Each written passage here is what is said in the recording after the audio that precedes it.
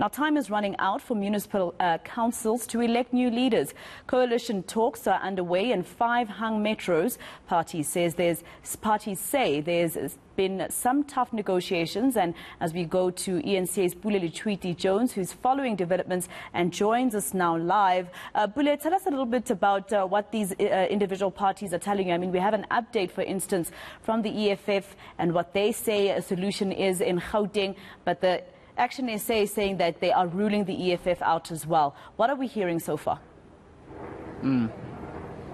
Definitely. Good morning, Masiko. And we do know that in that statement released by the Action SA, of course, under the leadership of Herbert Mashaba, saying that they are ruling out the possibilities of going into coalition with the EFF due to the backing of the ANC. Now, remember that yesterday, just in the Eastern Cape, leader of EFF, Julius Malema, saying they had actually spoken to Herbert Mashaba to say, look, what we can do is give you Johannesburg, we take Tshwane, and ANC takes Ekurhuleni. But however, in order for you to get into Johannesburg, we need that quorum of the ANC and the numbers to push you up to get inside. But that's something Mashaba has maintained throughout his campaign, Masiko, saying he's not willing to do any work or talk any politics with the ANC, given their background and, of course, allegations that have been stemmed against the party, which include, of course, allegations of corruption against the ANC. So Mashaba has been quite consistent with that statement. However, the EFF are of the view that they need those numbers. Now, what we understand in terms of, some of those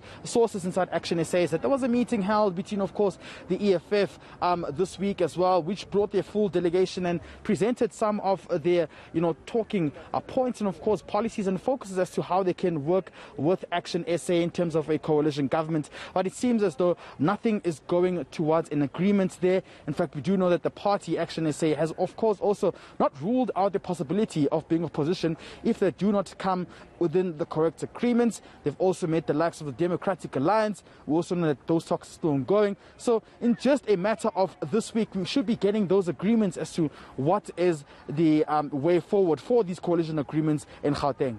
And it's going to be very interesting, especially in the city of Tshwane, Pule, where we saw that a coalition there basically collapsed the capital. Definitely, you'd remember that the EFF and a DA marriage wasn't quite successful.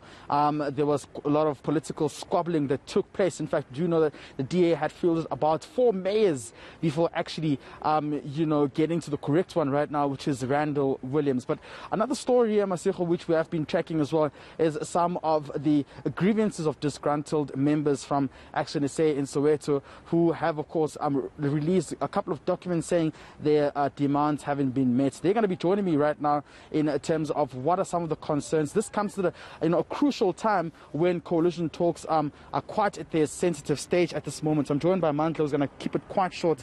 Mandla, if you could just brief us as to what are some of the concerns as Umphakathi, and of course as a ward councillor candidate representing Action SA, you're worried about.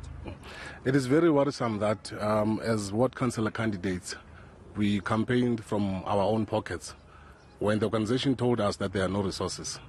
It's amazing today to know that Tate Mashaba is reporting somewhere to the so-called donors. Many of us are in debt now, and we have tried to engage the leadership. So it is a lie that we just jumped from wherever to the media. We wrote letters, we made phone calls, but we were ignored. And today we are called the power mongers, those who are pushing politics of the stomach, which is very disappointing, I must say. And we don't understand why a fully fledged president should go into the PR list. The mandate was that he must go there as a mayor. We do not understand why the national operations manager should be on a PR list. We don't understand why a fully fledged provincial chair of the organization should go to a PR list. So the question is, who is the power monger between us and the leadership? And just the last question before I wrap it up from here, what is the way forward, Mandla, going into the next level? We do understand that, of course, coalitions are in talks right now, and your disputes relate to, PR disputes. We've seen some of the communique that has been going on in terms of the leadership saying they will get back to you. Have you received that response, and what is the way forward from here onwards? The only response that we received, it was the 3 of us, was termination letters.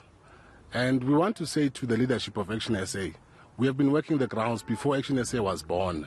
So people voted for us. They did not vote for Action SA. We are the ones who sold Action SA to the people and Tate Mashaba. So we are very disappointed that today, after elections, only those who were closer to him are the ones on the PR list. People we do not know.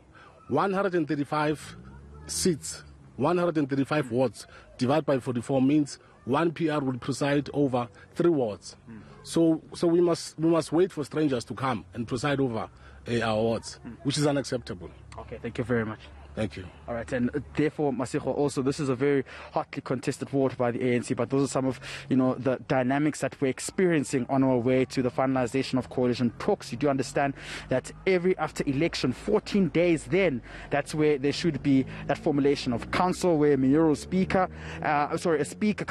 and a mayor should be elected. But in an interim, or rather in a decision, or rather a way that has not happened, then the city manager then comes in to vote, or rather push for the by-elections that will then take place within a space of 90 days. So it's quite interesting to see how these coalition talks will be going.